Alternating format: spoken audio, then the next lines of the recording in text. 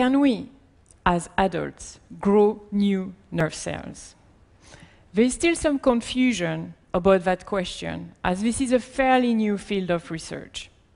For example, I was talking to one of my colleagues, Robert, who is an oncologist, and he was telling me, Sandrine, this is puzzling. Some of my patients that have been told they are cured of their cancer still develop symptoms of depression.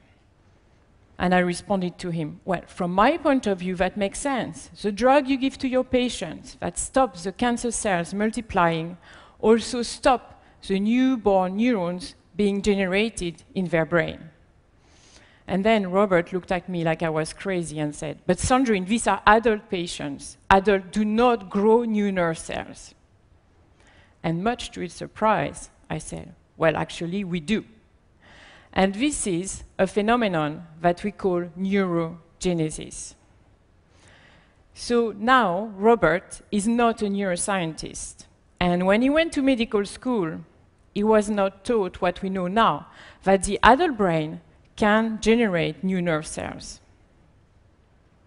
So Robert, being a good doctor he is, wanted to come to my lab to understand a little bit better the topic. And I took him for a tour of one of the most exciting parts of the brain when it comes to neurogenesis. And this is the hippocampus. So this is this gray structure in the center of the brain. And what we know since already very long is that this is important for learning and memory, and mood and emotion. However, what we have learned more recently is that this is one of the unique structures of the adult brain where new neurons can be generated. And if we slice through the hippocampus and zoom in, what you actually see here in blue is a newborn neuron in an adult mouse brain. So when it comes to human brain, my colleague Jonas Friesen from the Karolinska Institute has estimated that we produce 700 new neurons per day in the hippocampus. So you might think this is not much according to the billions of neurons we have, but by the time we will turn 50, we will have all exchanged the neuron we were born with in that structure with adult-born neurons. So why are these new neurons important, and what are their functions? So first, we know that they're important for learning and memory. And in the lab, we have shown that if we block the ability of the adult brain to produce new neurons in the hippocampus, then we block certain memory abilities. And this is especially new and true for spatial recognition, so like how you navigate your way in the city. So we are still learning a lot, and they are not only important for memory capacity, but also for the quality of the memory. And they will have been helpful to add time about memory, and they will help differentiate very similar memory, like how do you find your bike that you park at the station every day in the same area, but in a slightly different position. And more interesting to my colleague Robert is the research we have been doing on neurogenesis and depression. So in animal model of depression, we have seen that they have a lower level of neurogenesis. And if we give antidepressants, then we increase the production of these newborn neurons, and we decrease the symptom of depression, establishing a clear link between neurogenesis and depression.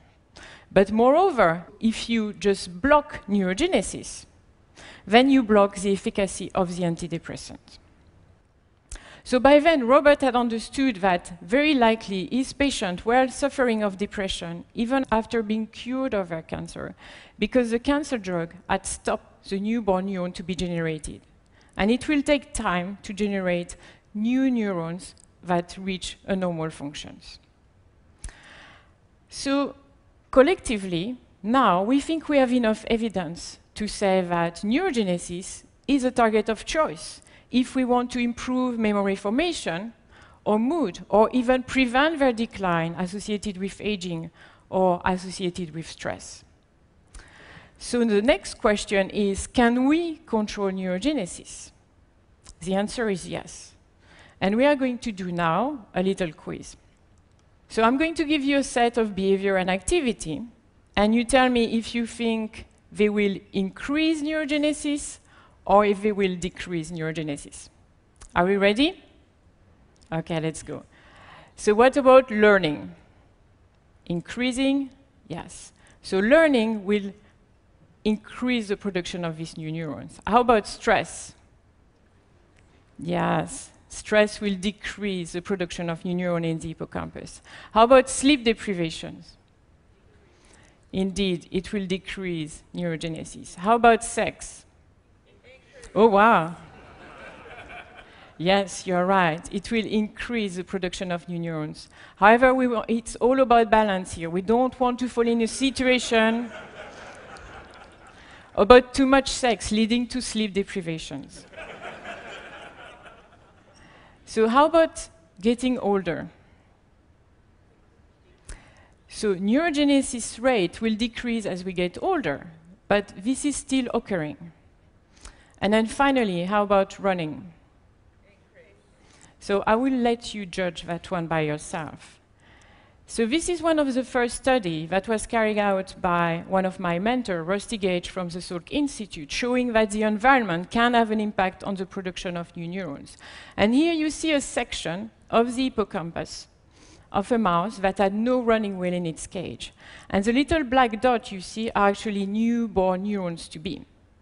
And now you see a section of the hippocampus of a mouse that had a running wheel in its cage. So you see the massive increase of the black dots representing the new neurons to be. So activity impact on neurogenesis, but that's not all. What you eat will have an effect on the production of new neurons in the hippocampus. So here we have a sample of diet, a nutrient that have been shown to have efficacy. And I'm just going to point a few out to you. So calorie restriction of 20 to 30% will increase neurogenesis. Intermittent fasting, so spacing the time between your meal, will increase neurogenesis. Intake of flavonoid, which is contained in dark chocolate or blueberry, will increase neurogenesis. Omega-3 fatty acid present in fatty fish like salmon will increase the production of these new neurons. Conversely, a diet rich in high saturated fat will have a negative impact on neurogenesis. Ethanol, intake of alcohol, will decrease neurogenesis. However, not everything is lost. Resveratrol, which is contained in red wine, has been shown to promote the survival of these new neurons.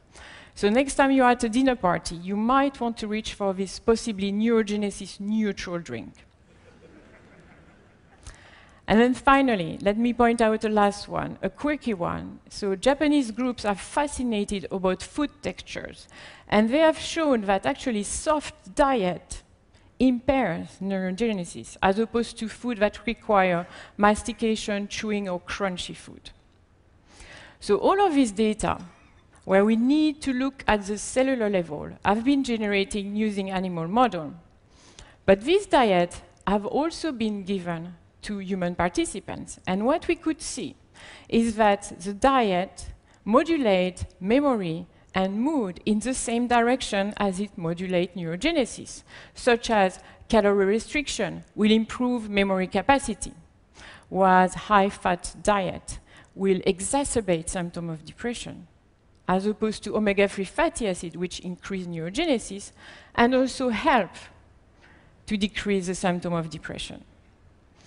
So we think that the effect of diet on mental health, on memory and mood, is actually mediated by the production of the new neuron in the hippocampus. And it's not only what you eat, but it's also the texture of the food when you eat it and how much of it you eat. On our side, neuroscientists interested in neurogenesis, we need to understand better the function of these new neurons and how we can control their survival and their production. We also need to find a way how to protect the neurogenesis of Robert's patients. And on your side, I leave you in charge with your neurogenesis. Thank you.